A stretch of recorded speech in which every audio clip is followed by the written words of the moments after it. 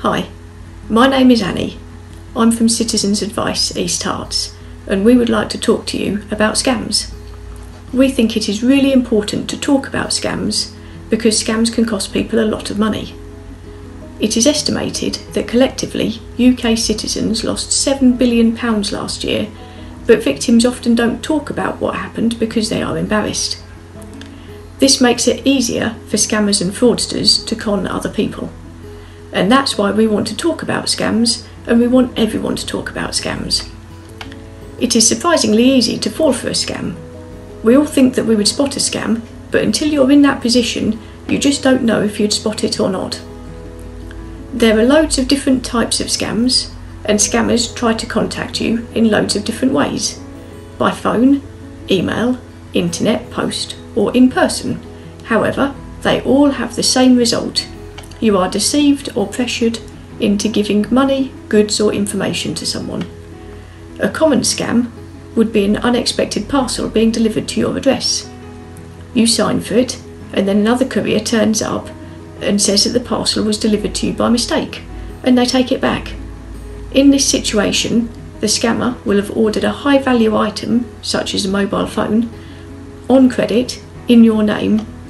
The second courier is the scammer. They leave with the new phone and leave you with the debt.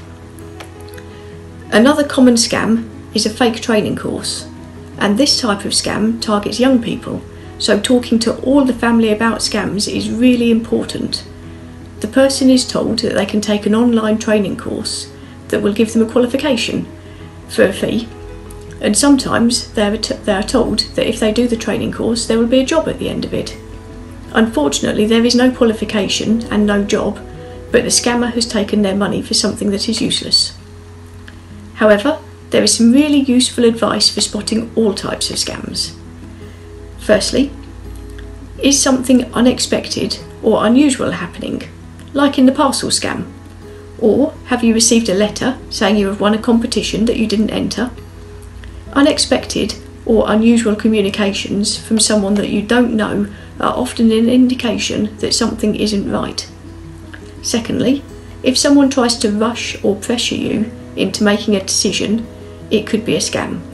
If they try to scare you into having work done around the house by saying that something is dangerous, or if you get a phone call that claims to be from the bank and they tell you that you have to move your money to keep it safe, then it is going to be a scam. Thirdly, if something seems too good to be true, then it probably is. Trust your instincts, and if you think that something isn't right, then stop, and don't hand over any money or information about yourself. If it is a legitimate trader or someone from a genuine organisation, they really won't mind if you take some time to check their identity or talk to someone that you trust about a purchase. If they do mind you taking these steps, then it's a scam. The scams that are common in this area at the moment are people selling services related to the coronavirus pandemic and pension scams. If someone offers to sell you special antivirus cleaning or testing services, it's a scam.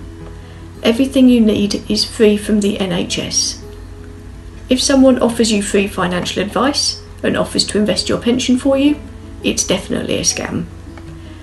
If you want to find out if something is a scam or not, you can talk to the Citizens Advice or visit our website. You can call the Citizens Advice on 03 444 111 444 or go to our website at citizensadviceeastherts.org.uk. Click on Get Advice and put the word scam in the search box, and one of the options will be a scam checker tool. If you want to report a scam, we can help you report it. So again, either call us on 03 444 111 444 or go to our website. Thanks for watching and stay safe.